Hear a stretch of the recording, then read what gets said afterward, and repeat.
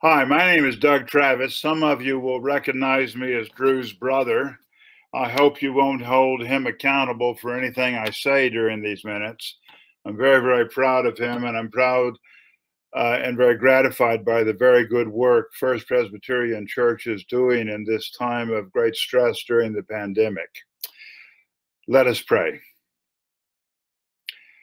Oh God, your love is embodied in Jesus Christ, who washed disciples' feet on the night of his betrayal.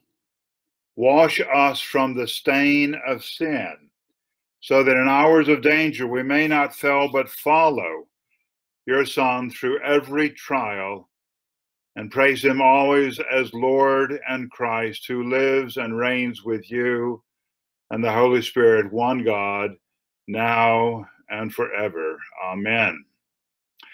Our reading for today, Maundy, Thursday, is John 13, verses 1 through 17 and 31 through 35. It goes like this. Now, before the festival of the Passover, Jesus knew that his hour had come to depart from this world and go to the Father. Having loved his own who were in the world, he loved them to the end. The devil had already put into the heart of Judas, son of Simon Iscariot, to betray him. And during supper, Jesus, knowing that the Father had given all things into his hands, and that he had come from God and was going to God, got up from the table, took off his outer robe, and tied a towel about himself. Then he poured water into a basin and began to wash the disciples' feet and to wipe them with the towel that was tied around him. He came to Simon Peter, who said to him, Lord, are you going to wash my feet? And Jesus answered, you do not understand now what I am doing, but later you will understand. And Peter said to him, you will never wash my feet. Jesus answered, unless I wash you, you have no share with me. Simon Peter said to him, Lord, not my feet only, but also my hands and my head. And Jesus said to him, one who is bathed does not need to wash except for the feet, but is entirely clean. And you are clean, though not all of you. For he knew who was to betray him. For this reason he said, not all of you are clean. After he had washed their feet, had put on his robe, and had returned to the table, he said to them, do you know what I have done to you? You call me teacher and Lord, and you are right, for that is what I am. So if I, your Lord and teacher, have washed your feet, you also ought to wash one another's feet. For I have set you an example, that you also should do as I have done to you. Very truly I tell you, servants are not greater than their master, nor are messengers greater than the one who sent them. If you know these things, you are blessed if you do them. Jesus said, now the Son of Man has been glorified, and God has been glorified in him. If God has been glorified in him, God will also glorify him in himself and will glorify him at once. Little children, I am with you only a little longer. You will look for me, and as I said to the Jews, so now I say to you, where I am going, you cannot come. I give you a new commandment, that you love one another. Just as I have loved you, you also should love one another. By this, everyone will know that you are my disciples, if you have love for one another. This is an extraordinary text. There are many, many things I want to touch upon in it, but I need to limit myself to make a simple point. Notice in verse 1, John tells us that Jesus, having loved his own who were in the world, loved them to the end. The word in there is very significant. It actually means to love them till the goal is achieved, till the task is accomplished. In other words, he's about to fulfill his entire ministry on earth. And then notice this in verse 3. Jesus had come from God and was returning to God. This reminds me of another passage in the New Testament, which I think makes a very similar point. It's from the 2nd chapter of Paul's letter to the Philippians, where Paul writes, "Let the same mind be in you that was in Christ Jesus, who though he was in the form of God, did not regard equality with God as something to be exploited, but emptied himself, taking the form of a slave, being born in human likeness, and being found in human form, he humbled himself and became obedient to the point of death, even death on a cross." What these two passages raise for us is the question, who was Jesus really? And the point that both John and Paul are making is that Jesus, though a human being, was also more than a human being. The Word of God, the second person of the Trinity, the Son of God, who came into flesh for us to demonstrate to us God's love. And then notice what Paul wrote. He took the form of a slave. Now, this is terribly important. Between a third and one half of all the people in the Roman Empire were slaves. The Roman economy depended upon that many people being slaves. And in fact, the Roman economy would have fallen apart had they not held slaves, much like the economy of the American South completely fell apart when slavery was abolished.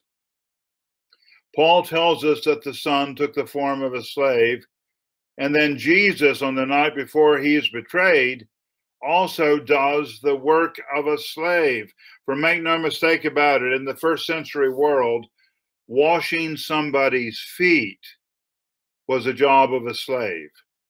And what Jesus is doing is he's demonstrating to them his willingness to serve, not simply as a servant, but as a slave, somebody with the least stature possible, to get across to the disciples just how much love God is showing them and is showing the world, for the very creator of the universe has become one with us to demonstrate that he exercises no more stature than that of the lowliest human being in order to express his love. That's what's going on. And it is utterly shocking to the disciples. That's why Peter says, "You're going to wash my feet," and tries to resist it. And then notice what happens in verses 12 through 15. "Do you know what I have done to you? You call me teacher and Lord, and you are right, for that is what I am. So if I, your teacher and Lord, have washed your feet, you also ought to wash one another's feet." And then here's the verse that matters the most. "For I have set you an example that you should do as I have done to you." One of my favorite sayings of all is, example's not the best teacher, it's the only teacher. Anybody who's raised children knows that very, very well. Kids will always follow your example before they'll do what you tell them to do.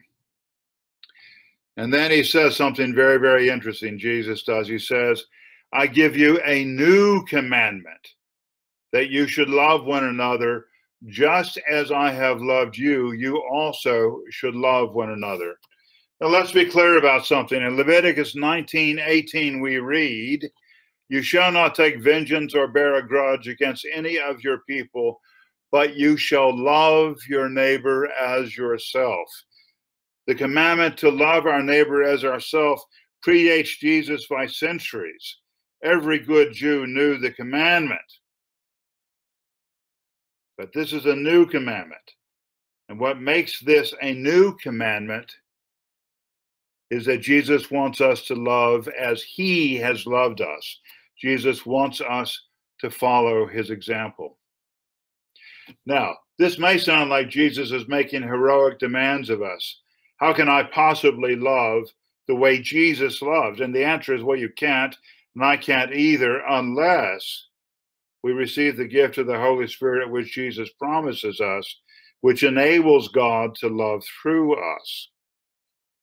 And how do we do that? Well, we have to have our eyes and our ears open to see and hear what God is calling us to do, who God is calling us to love, and then learn to be quick to obey the command the moment presents. I'll share a very brief story with you. When our older daughter, Sasha, was about 5, we were living in New York City, and I had just picked her up from the school bus on one cold winter day. And as she got off the bus, we saw a man lying atop the grate above the subway. It was very cold. It was snowing. He had on pants and a shirt and shoes, but no socks, no coat, no gloves, no hat. He was shivering terribly, and he was asleep. He was unconscious, but it was obvious that he was suffering. Now, to be completely honest with you, had I not had my daughter with him, I probably would have thought, well, this is really unfortunate. But the simple truth of the matter is New York has lots of homeless people, and what can I possibly do for this guy? But I couldn't bear the thought that my daughter would see me ignore a need so obvious. And so I decided to do something. I had a London fog coat, and I went to where the man was. I woke him up, and I got him to stand up, and I took my coat off, and I gave it to him. And as I did this, something extraordinary happened. People began to gather around. And before I knew it, somebody had gone to their apartment to get socks. Somebody had gone to their apartment to get a scarf. Somebody had gone to their apartment to get a hat. Somebody had gone to their apartment to get gloves. And there was one man who was just convinced we were all wasting our effort. But he finally said, as I was getting in the cab with the man to take him to someplace safe where he could get supper and a good night's sleep, he finally said, "You've done a good thing." Now, nothing heroic about this. My 5-year-old daughter was there watching me. I had to do something in order to demonstrate to her how I thought human beings should love one another, and I did what the moment called for. In other words, we don't have to go find some grand and heroic gesture to make to demonstrate that we're loving as Jesus loves. We just have to have our eyes open and our ears open to discern what Jesus wants us to do in a given minute. And when we do that, he, through the power of the Holy Spirit, will give us the power to love as he loves. And we love primarily through the small gestures, not the great gestures. So in conclusion, let me say this. Jesus did not give us the command to love one another as he loves us, to make us anxious that we can't make the grade. Rather, he gave us that command so that we can grow in confidence that if we try to love as he calls us to, if we try to love as he first loved us in his power and the power of the Holy Spirit, we can do so. And the more we do so, the more we find we are able to do. In this time of pandemic, when we're all forced to stay at home to preserve as much life as we can, let us find the courage to ask, Lord, what little things would you have us do today? Whose feet would you have us wash today? If we truly and freely ask that question, I'm confident God will provide the answer. May God's peace be with you.